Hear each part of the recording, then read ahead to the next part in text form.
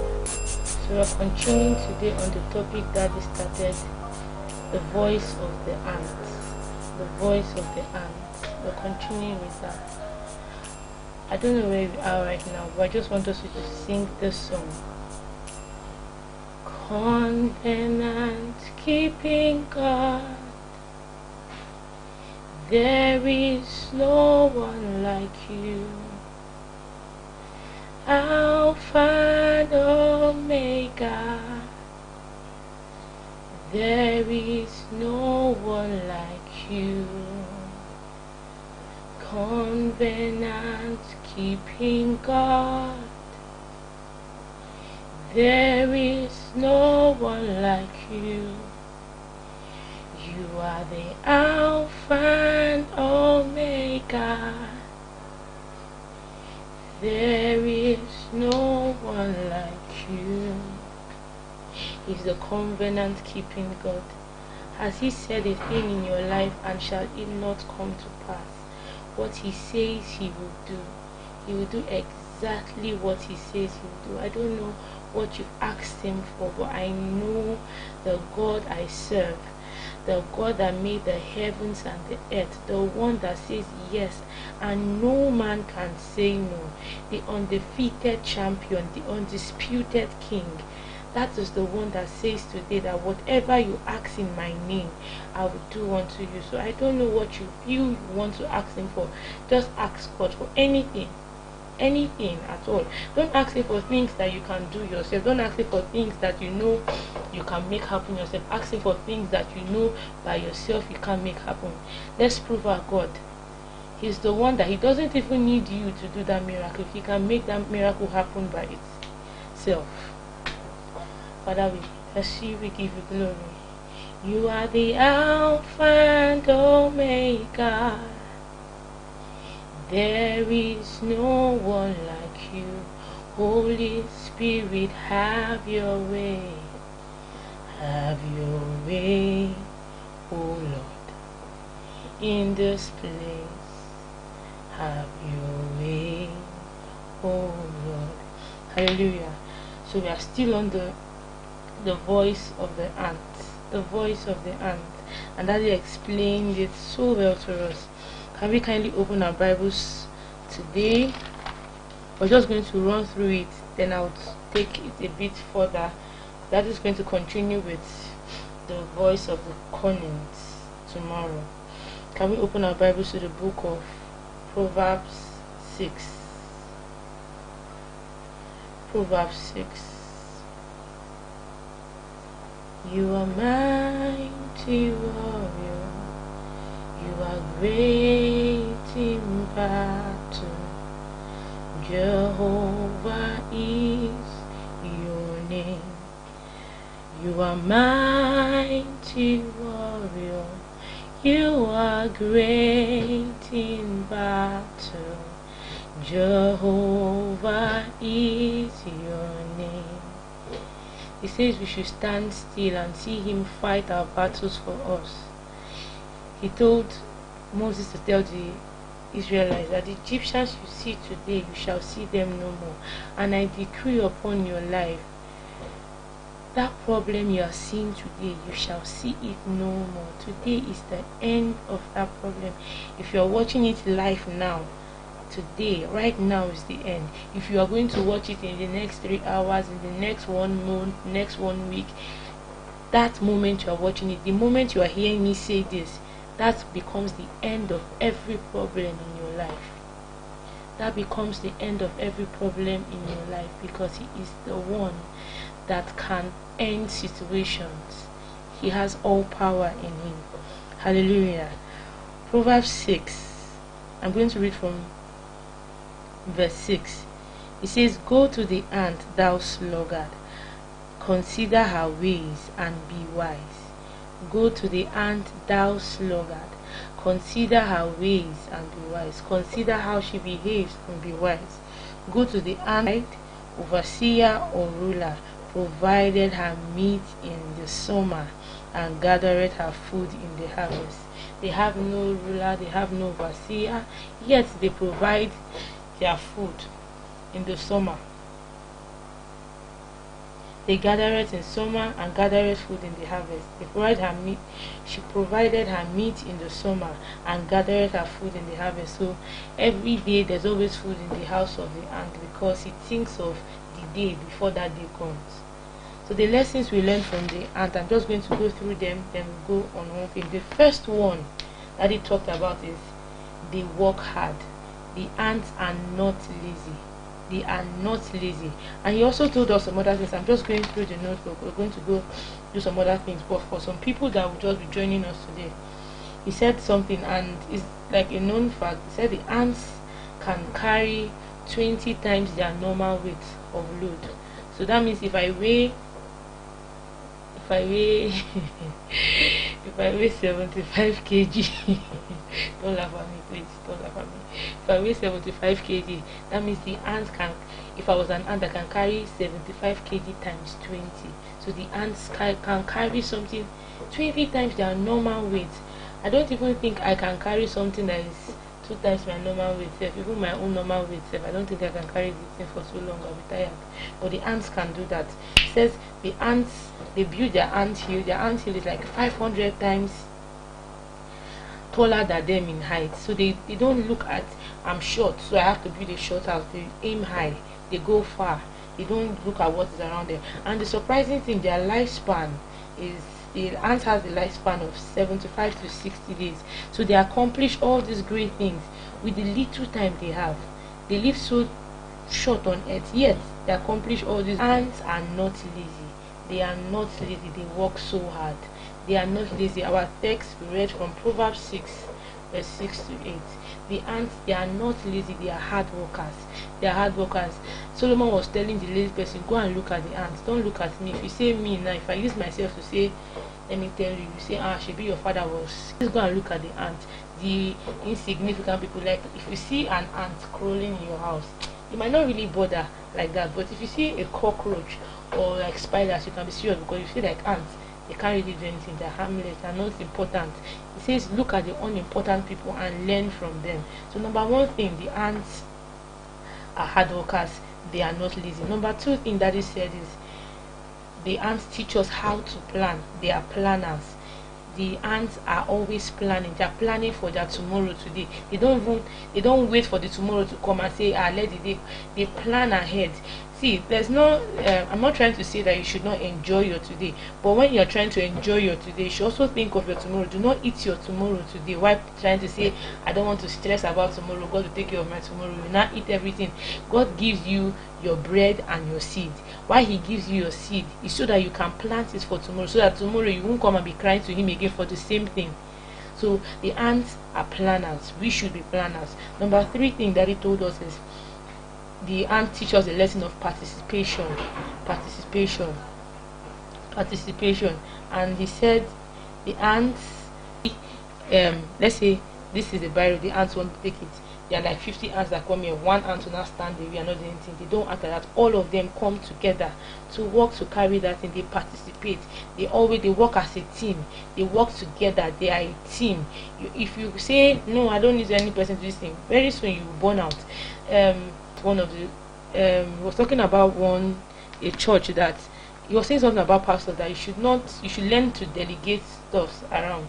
That he visited a church that the pastor there would be the person to open the door, do the opening prayer, do the praise and worship, do the Bible study, do the everything, and lock the door and carry the key. When the pastor is not around, the church is not open. So that person will burn out. But the ants know that they have a short lifespan. To them it's plenty. They have a short lifespan, but they make good use of it. Like, okay, we are going to carry this barrel. 10 ants stay at this front, 15 ants stay here, 20 stay here. Everybody participates, join, do everything together. Let's all move at the same time. Let's participate at the same time, so we move it faster. If one ant decides to carry this thing by itself, one ant can actually carry this thing. Let me tell you how if it were just one ant, it will just start breaking it into bits and bits and bits and bits, then start picking it from there. It will take him longer to do that, but when they do it as a group, they take it all at once. All right, so the next lesson that he told us about the ants, he said they work in harmony. He said like they just move, like the flow is just so sweet. They just going, they don't They move in so much harmony. They are not scattered. They are just, you just see the ant line just be going. Even if they have to corner, all of them will corner at the same time. It just looks so beautiful, like a well arranged song. So nice. So it says we should walk in harmony. Saying something, I think yesterday or day before yesterday, we're like, the person that likes to come into somewhere and scatter the place, that person is the devil. Because you should work in harmony with everybody. You are living in somewhere and you thrive in confusion, then there's something wrong with you. There's definitely something wrong with you. You're not of God. The next thing he told us is solidarity. Solidarity. The ants, they help each other. They help each other. Solidarity. They work together, they live together, they live as a family, they work as a single unit. Solidarity. They work together. The next thing he said is sharing. The lessons the voice we are hearing from the ants, the things we should learn from them. The next one is sharing. He said sharing. One is for them. The second one is to store food. And you know, when I was growing up, I would look at ants and I just always used to wonder why you see one ant coming like this, you see another one coming, and they just come and they'll come and touch their face. I used to wonder why. Then I was now hearing, oh, they store food in one stomach for themselves and another for the other person. So I'm just thinking maybe when they see themselves, they're like, have you eaten? Have you not eaten? If you have not eaten, take food from my storage. Like, so they share with their friends, with their family. They work together, they care for each other, they don't leave one person. So if you're a Christian and you're seeing your brother in problem, I say, don't worry my brother, let me pray for you, and you know that that brother doesn't actually need prayer, what he needs is food, and you have enough food. I say, I pray, I prophesy for you. You're not, I don't understand where you are coming from. You have to learn all these things. The next one he talked about was preparation. Preparation. He said the ants, they prepare, and he said under that preparation, he says they know how to build their capacity.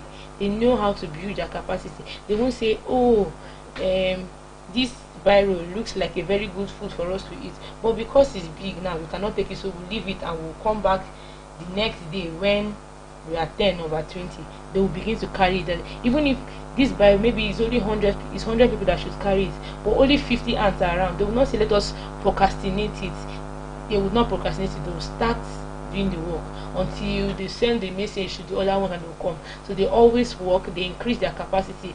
It's when they start, look at the ants can carry something 20 times its normal size. So that means he first tried it and saw, oh, I can carry more than I can carry my size. He moved from I can carry my size to 2 times to 3 times. So that whole thing to 20 means he expanded his capacity. So you have to expand your capacity. You should not just stay, oh, because normally I used to look at, let me bring it to something we can even relate with self.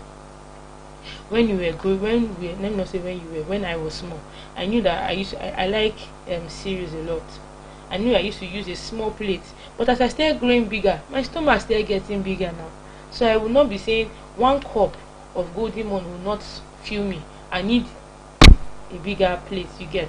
So as you're growing, you should expand your capacity. So and expanding your capacity, you are preparing. You will say, okay, I started this job as an SSC holder, but I know I want to get to the managing director position. So what do? I have to prepare. I have to expand my capacity. I'll go for online courses, I'll go for tutorials, I would go for night classes or something to get the certificate I need for that position. I'll keep preparing. So the ants never stop preparing and they never procrastinate. Procrastination is the killer of destiny, it kills time. Now the next one that he talked about was determination. The ants are very determined. If they want to take this biro, even if you pursue them, they will come back. They will keep coming until they get what they want. You have to be determined. If somebody tells you no, that does not mean that thing cannot be done. My father used to do something, and it's funny in my house. If you want him to do something, just tell him you cannot do this thing. He will now want to prove to you that that thing can be done. So you should not always give excuses why you should not do something. Give excuses why that thing must be done. Go out of your comfort zone. Go and take some. See, it's not about just hearing all these things. You can hear it. If you don't practicalize it, it will just be like a heavy. My dad used to say it's like an evil load. You're gathering all the whole information and you're not putting it to use. There's no point in doing all that. The next one he said is They utilize every opportunity. The ants utilize every opportunity they get. Every opportunity they get, they utilize it. If they see something that looks like food, they are not yet sure whether it's food. They will go to check. If it's food, they're carrying it. So they use any opportunity. It's not you see this and I know this will not be for me. They utilize every opportunity. You have to utilize every opportunity. The next one he said was they have concern for others. They care for their brothers. They care for their sisters. They have effective communication skills. They have effective communication. They can communicate. Like, it's so you just see only one ant here and you just see sugar. You just see sugar here, just one ant. Before you turn and turn again, you have seen 20, and before you turn 100. Like, how? But they have effective communication skills. Daddy was saying something was like, if you don't know how to communicate very well, even in your with your spouse, with your office, you would have issues. So communication is key. Communication is key. He said also the ants, they have accurate timing. They have accurate timing. You have to have accurate timing. You have to know when to act, when to relax. You have to know your timings. You have to know when you do whatever you have to do. You have to know you should not go and be doing something that is right at the wrong time because you get no result. The next one, it says they know when to retreat. They know when to retreat. When I'm bringing my leg, because they're saying ants are hard workers, they never give up. They never give up. They never give up. And I'm bringing my leg, I want to kill it. As you see my leg, it will run away. It has gone back. Because you see my leg, the moment I move my leg, it will come back. So it knows when to retreat, it knows when to come back, it knows when to do everything. So now, I said our text, we took our text from Proverbs 6 to 8. So we're going to go further. We're still on the voice of the ant, but I want to do something. The first thing we talked about, that we talked about, is the ants work hard, they are never lazy. So I want to just focus on that today, because this whole thing was Solomon was actually talking to lazy people here. He was talking to lazy people here. So all these things, if you don't deal with laziness, there is no way you can even do the other things. So laziness is like the bedrock of everything. If you don't deal with that laziness, everything, even if you want to say caring, you have to actually not be selfish to care for somebody else. So laziness can destroy everything. So today, still under the voice of the ant, I just want to talk about the tragedy of laziness. The tragedy of laziness. Now our text was from Proverbs 6 to 8. So now I'm continuing from verse 9 to 11.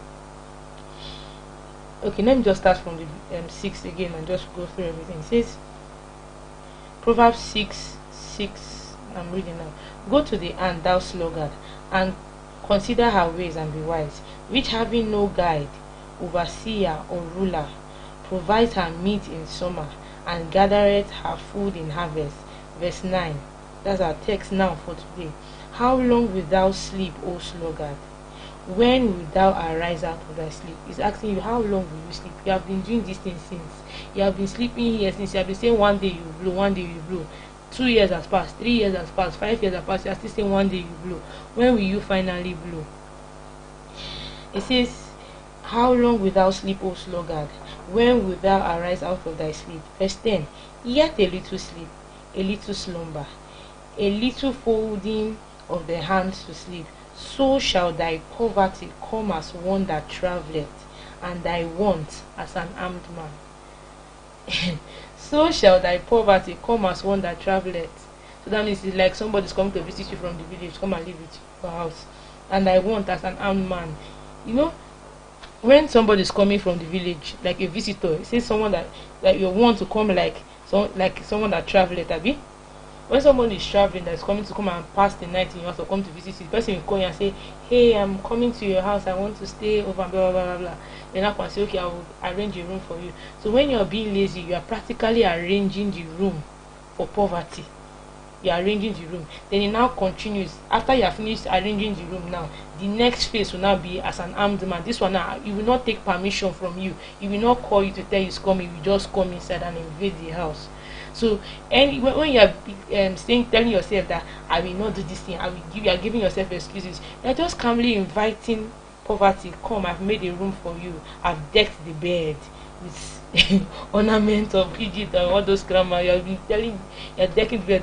Very soon it will not now be calm again. You know, when the thing is coming, it's becoming slowly. My father used to give this analogy that when you turn off the fan, it will not show, it will not go off immediately.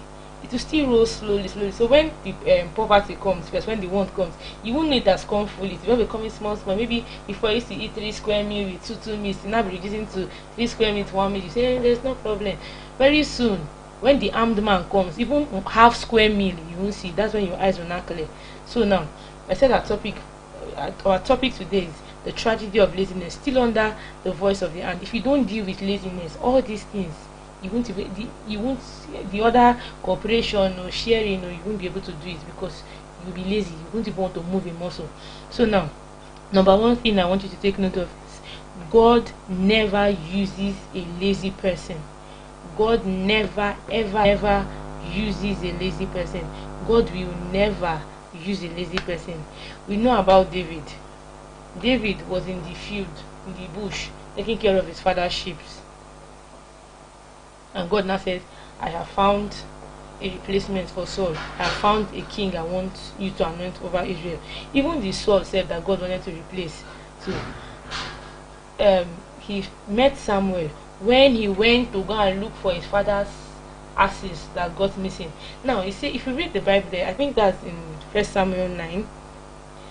He said Saul went with his father's servants. So he could have said, my father is a rich man, servants, go and look for it. But he went with the servants to go and look for it. So he was actually working.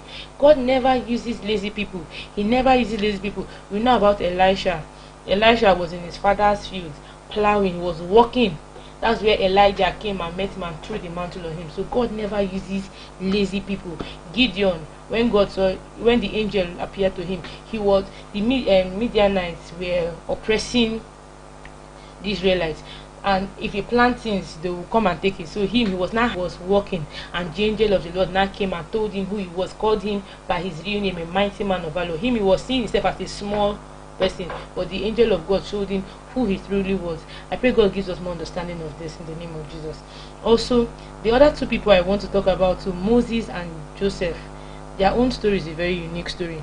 Now, the first person I will talk about is Joseph. Joseph was in his father's house. He got the first dream. Now, when I talk about this Joseph story with some of my friends, I'm like, Joseph was the butterfly or the flower prince, because he was in his father's house, living nice.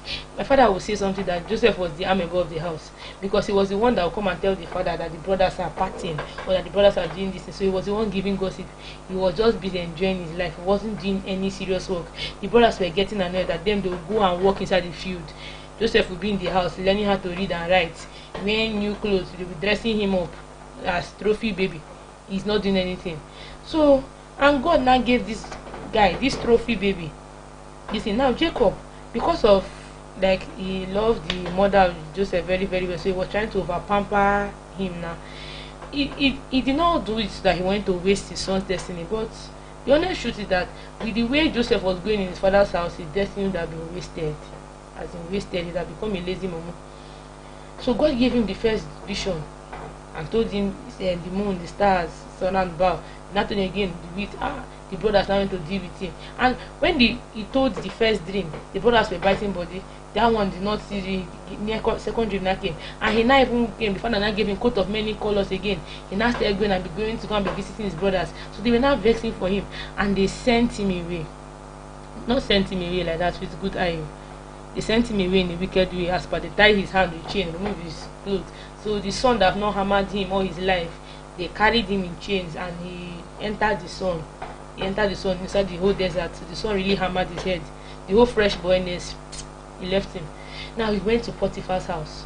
Now God already had a plan for him, that this guy, God David, Joseph, was going to be a prime minister. He was going to practically, as of that time, Egypt was like the world power. So anybody that was ruling Egypt was practically ruling the world. And God knew that brother Joseph has not even learned nothing. He doesn't know nada about human management. He cannot manage human life. He only knows how to eat, how to read, how to wear fine dress. He doesn't know nothing. So he now went to Potiphar's house. And when he went to Potiphar's house, he now started working. He did not start complaining. That's the thing. There are two types of people. There are some people that they know they are lazy and they are comfortable with that they are lazy, and there are some people that know that they are lazy and they are willing to change. Those ones, they can be salvaged. But the ones that know they are lazy and not willing to do anything, they are on their own. Joseph got into Potiphar's house. He knew, okay, I just have to change my whole will. If I continue doing Fresh Prince of just Jacob house, hunger sama mommy here. So he started working and started working, and he now found that this work is flowing inside my body. I'm sure that somewhere in his mind will be like, why was I not even working with my brothers? This thing is not hard to mop floor, it's not hard to sweep now, it's not hard to arrange things. And he started working in the house. That Potiphar noticed him and knew that this guy, if I give him something to do, he will do the thing, and not that he just do the thing alone. The thing will not become finer than how I gave him. Let's say if I give him my room to clean, he will clean it and rearrange it to the way that it will be looking very beautiful. He started doing those things, and Potiphar now started seeing, and Kukuma now took him and was giving him, you test somebody with responsibility, test seeing that he was doing very good, and he now brought him to be in charge of the whole house. He wasn't lazy. Brought him to be in charge of the whole house. Then the devil now struck. The devil is a bad guy. The devil now struck with Potiphar's wife. She now do, Joseph, come to me. Joseph now say, framed him off, and they threw him into prison. Now in the prison again, he began to work. First he went to Potiphar's house and he worked there with his fellow slaves and other Egyptians. Now they now sent him to prison, so he now went to learn how to manage criminals, because they put him in charge of the prison, so he was managing criminals. There's a difference between managing slaves. These ones, they are just slaves, they're just working. Then there's another one that somebody is a hardened criminal. The criminal, like a killer, a thief. You now learn how to manage them very well. That's serious. God gave him serious training. Then when he was at age 30, God was like, now he's ready. He's ready. He now came. That's how God now arranged everything. And by the time God was like, okay, Joseph has graduated from the school now, it is time. He now gave Pharaoh the dream that nobody could interpret except Joseph. If he was lazy, he wouldn't have gotten there. The next person still that God still saw working was Moses. Now God spoke to him. First time God spoke to him ever was when he was carrying goats in the mountainside. That's the burning bush. That's the first time God spoke to him. But before that time, he was marked to be the deliverer, but he grew up in the palace. Yes, quite alright. God wanted him to learn something there, but he only learned how to give decree, pass decree, and if things do not come, we kill them, we do this one, we do this one. And God like, this kind of person, the way he's doing, he went to go and separate fight. The person now saying he kill the person. If he can't go like this to come and do the children of Israel, he will use fire and burn all of them. Because the people of Israel, the Israelites were already stubborn, mad people. People that have been slaves for 430 years, they're not smiling. So they're already annoyed. They're annoyed with themselves already. There's somebody, Moses now have hot temper again. So God was like, no, this guy can't do this. We need to train him small more. He now went and he stayed 40 years. His own training was, he left Egypt at age 40 and he came back to Egypt at age 80. So God had to strip him of everything he learned for 40 years and give him another 40 years of training. It was serious, because God knew that they are going to carry some mad people, and I need you to be well trained for this. And God now saw him when God was sure that now he's ready, and just saw him. They now said, okay, speak to him. He did not speak to him since, but when he was sure he was ready to do the work, he spoke to him. So now I'm just trying to explain, God never uses lazy people. He never ever uses lazy people. He only uses people that work hard. Number 2 thing I want you to take note of is, the devil is having a field day in the life of many Christians because they are lazy.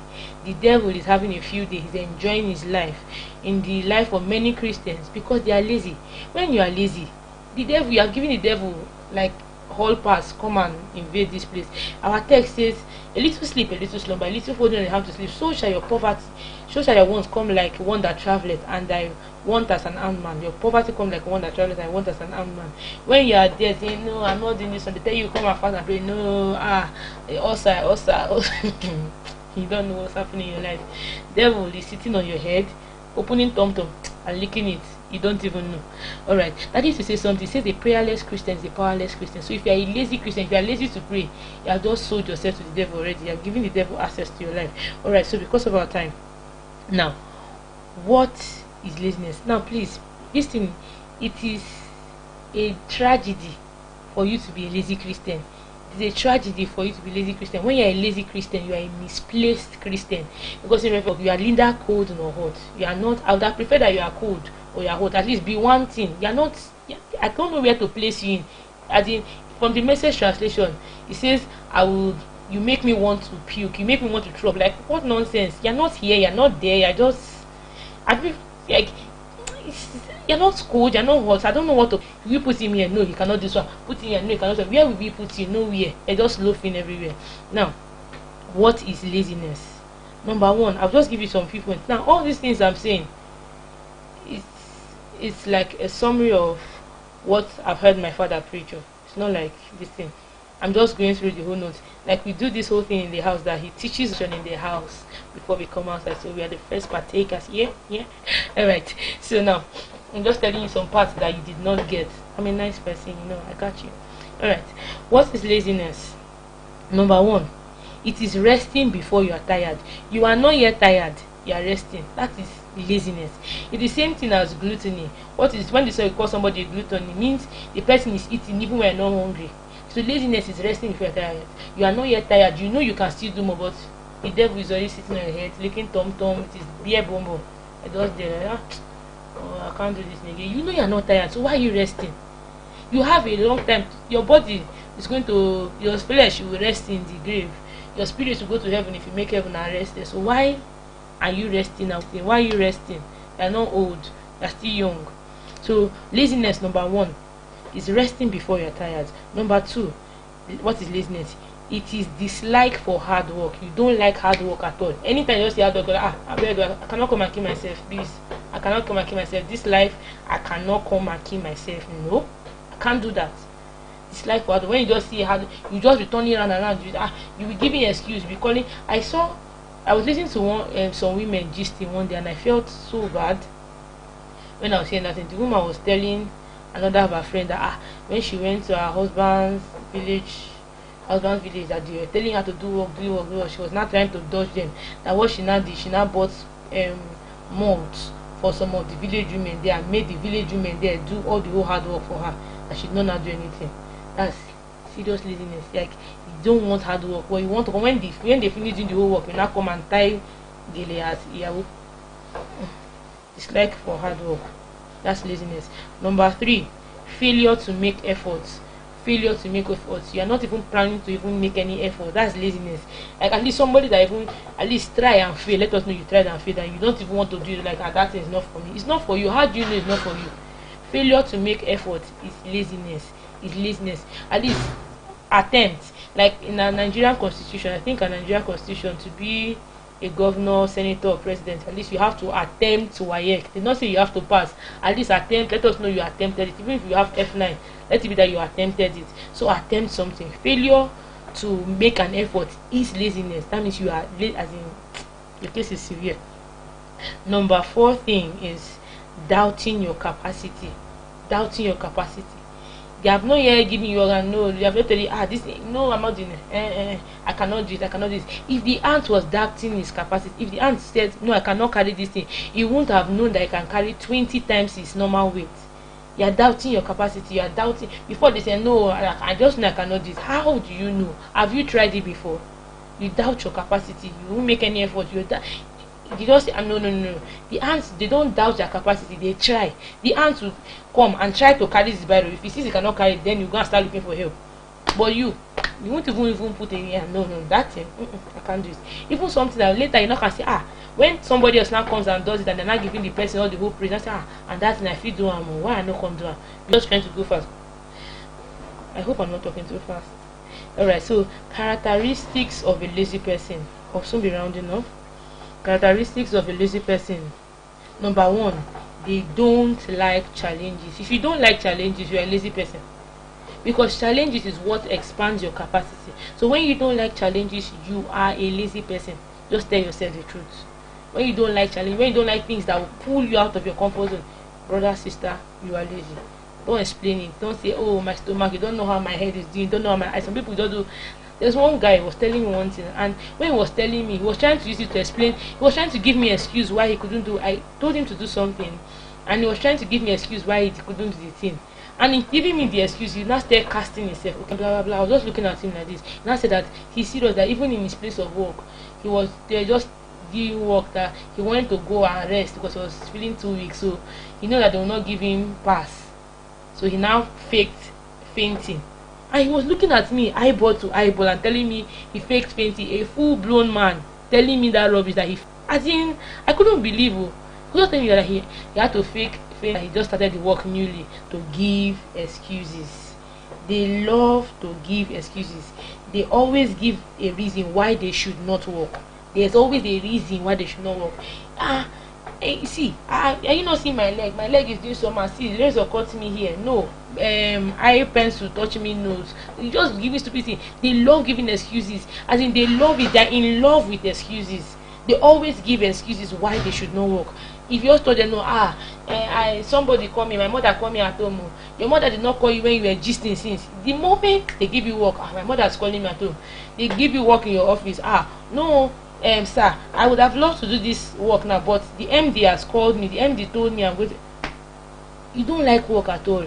As in, you just give excuses. You're a lazy person. You're a lazy person, because it's people. My father used to say something, that is the person that water sees, says it's in Igbo, but my Igbo is very. My Igbo is. I can speak Igbo. Let's not, please don't go there. I speak Igbo, but since this is an English broadcast, so everybody hear it, I'll do it in English. It says it's the person that water sees his leg that the water will carry. So it's the person that we see that is working that we say this person is ready for promotion. If I'm a supervisor and I'm seeing that anytime I'm ending for promotion, I'm saying there's nobody. Even if you are qualified for it, even if you have worked there for 10 years, I say there's nobody, because I don't want you to go and embarrass me. So you won't go nowhere. You stay with me. Because of a lazy person, they are wishful thinkers. They are wishing, oh, I wish I just see, I'm just going on the road, or I'm just going on the road like this. I just see one bag of money. I don't blow with that.